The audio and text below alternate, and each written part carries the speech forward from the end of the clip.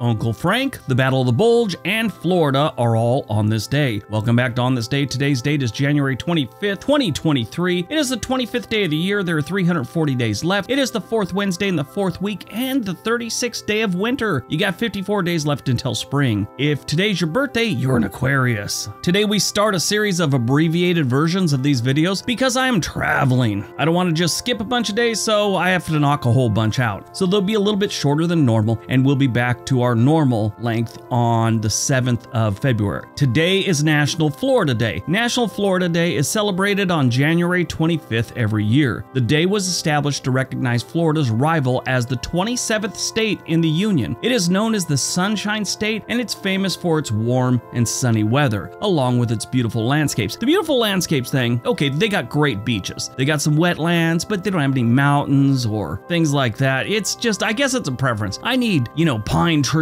cold weather, and mountains. Florida doesn't have anything above a hill. That's not saying Florida isn't a beautiful state. Their beaches are amazing, and the Keys down there in the southern section of Florida is pretty amazing too. The original explorer Ponce de Leon named it Florida, sort of. He called it Pascua, Florida, which I probably didn't do a good job of pronouncing that properly. Tried to get a hold of Ellie, who works for us, and she speaks fluent Spanish, but she wasn't available, so I'm guessing. But it means festival and flowers, roughly, in Spanish. Florida has been owned by several different groups of people. A few different groups of Native Americans, including the Seminoles. Great Britain had a chunk of it for a while. The Spanish did also. It became a territory of the United States in 1821, and finally in 1845, Florida was admitted into the Union as the 27th state. All right, let's see what else January 25th has given us. 1585, Walter Raleigh is knighted shortly after renaming the North American region Virginia in honor of Elizabeth I, Queen of England, sometimes referred to as the Virgin Queen.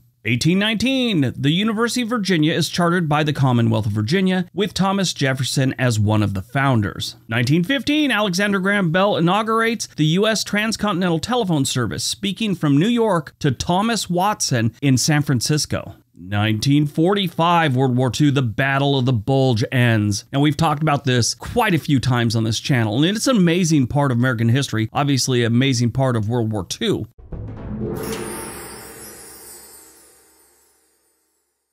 The Battle of the Bulge is also known as the Ardennes Offensive. It was the last major German offensive in the Western Front during World War II. The battle lasted 5 weeks from December 16, 1944 to 25 January 1945. Now, that's when all the hostilities kind of ended, but it was about 3 days later that it was finally over. After a major battle like that, there's a little mopping up to do, and that's just going house to house looking for enemy soldiers. Not actually, I said that one time to someone, and they're all, "You mop up the blood from a war?" No, you don't. Mopping up means going to village, house to house, looking for enemy soldiers, looking for your own wounded. And the whole thing was over by January 28th. The reason that was only 3 days later, it was extremely cold weather, and they figure anyone that was wounded on the ground had expired. There was other reasons for it, but that was one of the main ones. 1961, in Washington, D.C., President John F. Kennedy delivers the first live presidential television news conference. 1964, Blue Ribbon Sports, which would later become Nike, is founded by the University of Oregon track and field athletes. There's been a few different movies about the founding of it. Like, there's one called Prefontaine where they kind of touch on it, but the whole way Nike came into being is amazing. Phil Knight, who was the founder and the CEO and everything of Nike for a very long time, he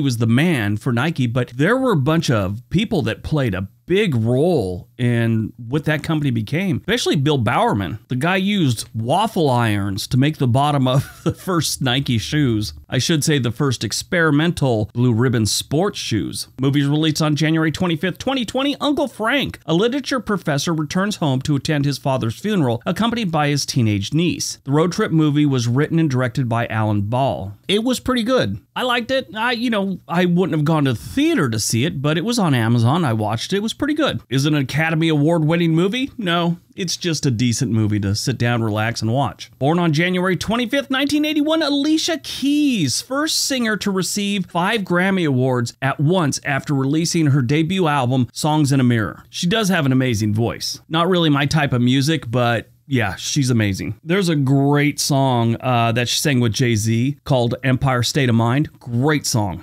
Died on January 25th, 2017, we lost Mary Tyler Moore. I did not know she had been gone that long. I honestly thought she'd maybe died in 2020, 2021, something like that. She's an actress best known for starring on The Mary Tyler Moore Show and for playing Laura Petrie in The Dick Van Dyke Show. She also appeared in a whole bunch of movies. She was in a great movie in, I think, 1980 called Ordinary People. It's a great movie. It's a drama. Don't expect a lot of action, expect a lot of humor, and it's kind of sad, but it's a pretty good movie. I watched this thing when she was on the Dick Van Dyke Show, and that came out when, you know, things were changing in the United States. And she was a young, very attractive woman who played a housewife. But she was a modern housewife who wore not mini skirts, but pretty tight-fitting skirts on the show. And they'd filmed a couple episodes. I forget how the story goes, but they'd filmed like a handful of episodes. And then the lawyers for the television studio came out and said, no, the skirts are too tight. You could actually see the crease at the bottom of her butt. They made him film a bunch of scenes over because of that. They said skirts had to start at the waist and basically go straight down. They couldn't follow the curve of someone's body. Those dudes would have a heart attack if they saw some of the things on television these days. Mary Tyler Moore was diagnosed with type 1 diabetes in 1969. In 2014, friends reported that Mary Tyler Moore had heart and kidney problems and was nearly blind from complications related to her diabetes. Moore died at the age of 80 on January 25th, 2017, from cardiopulmonary arrest complicated by pneumonia. Never met her, but she's one of those people that was always on television, and you just feel like she was a decent person. Who knows, though? All right, that's today's video. Hope you guys enjoyed it. Hope you got some information out of it. Now go out, have a great day, and be nice to each other.